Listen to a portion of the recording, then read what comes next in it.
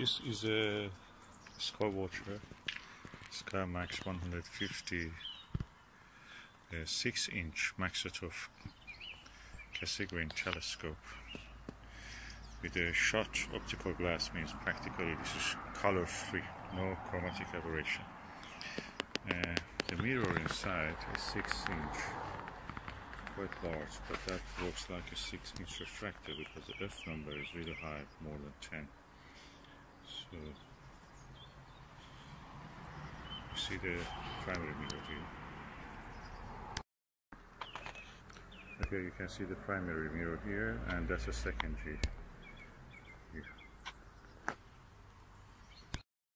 I'm using the Celestron Omni XLT CG4 mount, which to my experience I've used it with a lot of refractors.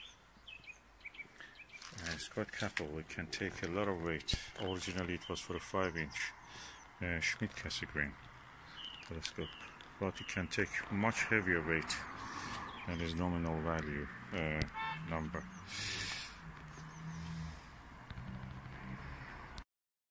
Okay, as I mentioned, this telescope is a very long focal length telescope, has a narrow field of view, it's planetary practically, but you can use it for other purposes, deeper sky observation, if you use a focal reducer.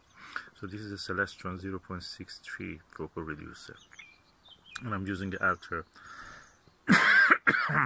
carbon fiber dielectric diagonal, which directly screws back to the back focus of this telescope. And this is also Army Surplus Eyepiece.